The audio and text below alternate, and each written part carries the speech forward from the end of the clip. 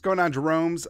Minnesota Vikings superstar edge rusher Danielle "The Real Deal" Hunter is still proving that he's one of the best edge rushers in the game. Currently tied for second in the league in sacks with 6, and has been the source of the only real source of consistent pressure for the Vikings defense so far this season. And this offseason, he and the Vikings, adofo-mensah, worked things out and did up his revised deal, where it brought him up to $17 million, which is still massively underpaid, but allows him to become a free agent in 2024, as well as includes a no-tag clause, which is important for what the Vikings are deciding on what's going to happen. So now, as we're hurtling towards the trade deadline and the Vikings season is teetering on the brink, allegedly at 1-4, the question is, do the Vikings consider trading Danielle Hunter? And suffer the consequences. Now, I am very much pro pay Danielle. You have a superstar at a premium position who is only going to be 29 later on this month, and every single edge rusher that you draft to bring in, that you hope is going to be a fraction of Danielle Hunter. He's still firmly in his prime, and that's where I'm at right now. But if the right offer comes along, the right offer comes along. And according to our guy Darren Doogie Wolfson of KSTP Sports, there's one team that's a little bit hot for teacher. This is from Bring Me the News. The logical move for the Jacksonville Jaguars would be to look to add a pass rusher. Let's try that again.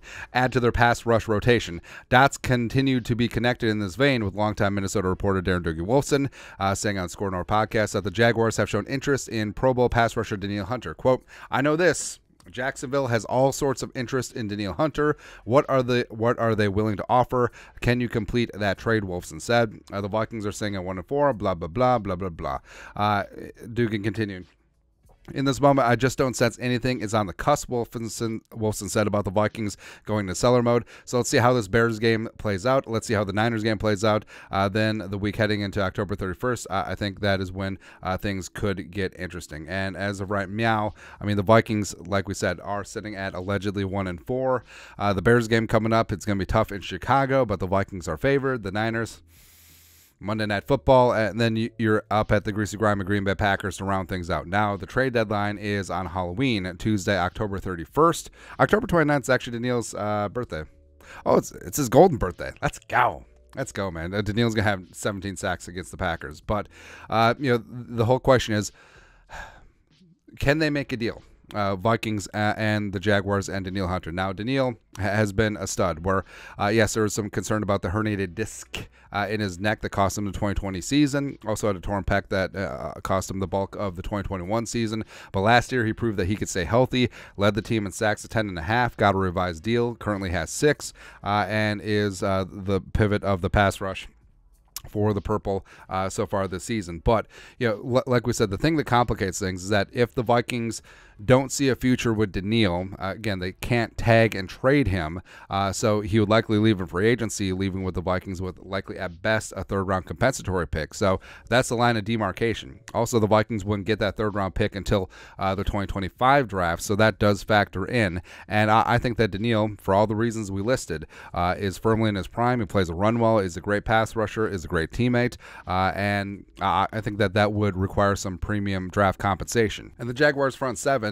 yes, you got Josh Allen, who's a stud in his own right, looking to get himself paid as well. Travon Walker, the former #1 overall pick, has been fine, but hasn't been that dude yet. Caleb Von Chesa, the pride of LSU, LSU alum, just like Danielle. Been sort of disappointing, but can get in the rotation. Yasir Abdullah, I liked in the draft a lot. The Jaguars picked him up in the 5th round. And then along the defensive line, they got Adam Gotsis, the former Bronco, as well as RRH, Roy Robertson Harrison, the former Bear, who I respect a lot.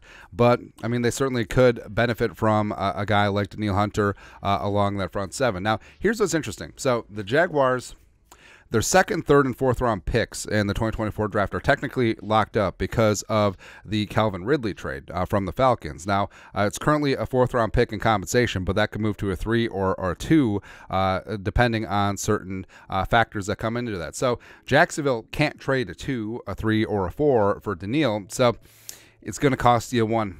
It's going to cost you at minimum a 2024 first round pick. And, the Vikings, Yeah, even if the Vikings are alive and kicking at the after the trade deadline, I mean, if Danielle isn't going to be part of this team long term, I understand taking the step back and tanking, but getting value for Danielle when you can, as opposed to having him leave in free agency if you're not going to re-sign him, and then having to wait till 2025 for a freaking third-round pick. You ain't going to do that. So if the Vikings can pull off a deal where they get a first-round pick, and no matter where the Vikings draft, I mean, if they're up at the top, if they're in the middle of the pack, or if they're at the bottom, 2 first-round picks will allow you to maneuver and find your quarterback of the future no matter what. Remember, back in 2017, the Chiefs trade up from 27 to 10 to get Mahomes, so it can be done. And in terms of the snaps that Danielle would vacate, so you do have Davenport, and would you resign Davenport after this year? Remember, he's on a 1-year, $13 million deal. Who knows? DJ Wom's going to be a free agent as well. PJ2 is in year 3. He's been relatively inefficient in his snaps this year. Andre Carter II has been pretty efficient, although in very limited work. Obviously, if Danielle was traded, I think that the UDFA from Army would be getting a bulk of that work to take a look at the future. So we'll see. Like Doogie alluded to, I mean, the Bears game hinges, a lot of it hinges on that. Same thing with the Niners game. And I do think that if the Vikings are in a spot, hell, I mean, even if the Vikings win out, even if the Vikings are 4-4 at the trade deadline, if the right offer comes along, I think Kwesi may do it. Because as valuable as Danielle Hunter is, he's your most valuable realistic trade asset. Since you're not trading JJ, you're not trading Kirk in all likelihood. So moving Danielle at this point, and getting a first-round pick and getting yourself draft capital to go get your quarterback of the future, or add some pieces, you're probably going to use it on an edge rusher that you hope is 70 cents on the dollar of Danielle Hunter. We'll see. We'll see, man. But your thoughts are thoughts. Reportedly, the Jacksonville Jaguars are very interested in a Vikings superstar edge rusher Danielle Hunter. Let us know your thoughts and our thoughts in the comment section below. Subscribe for daily Vikings takes. Want to support the work? Put a little something in the Venmo. But till next time, Skol, production value.